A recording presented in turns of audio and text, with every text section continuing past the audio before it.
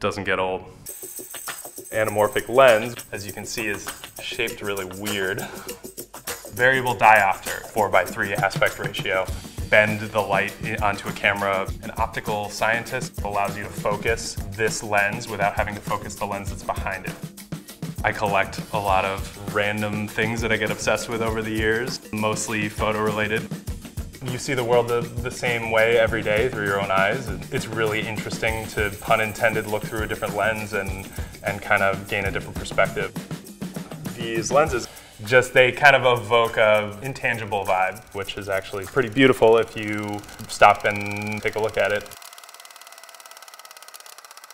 I am Driven's photo post-production artist. Every photo in this office goes through me at some point or another, whether it's for retouching, compositing, even file management stuff and organization.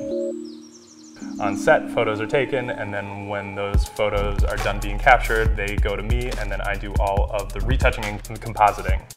There's going to be dust, there's going to be scratches, there's going to be imperfections in the packaging, there's going to be imperfections on the table. So it's my job to make stuff look perfect for when we deliver to our clients.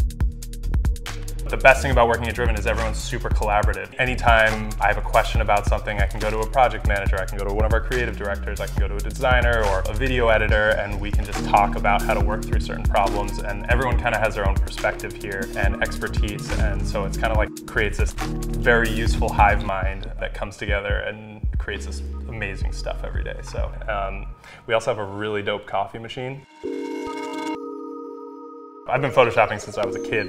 I enjoy it, and I can sit down and do it indefinitely. I found the perfect thing for me to do professionally because it's adjacent to the things that I love. So yeah, I'm pushing pixels every day, baby.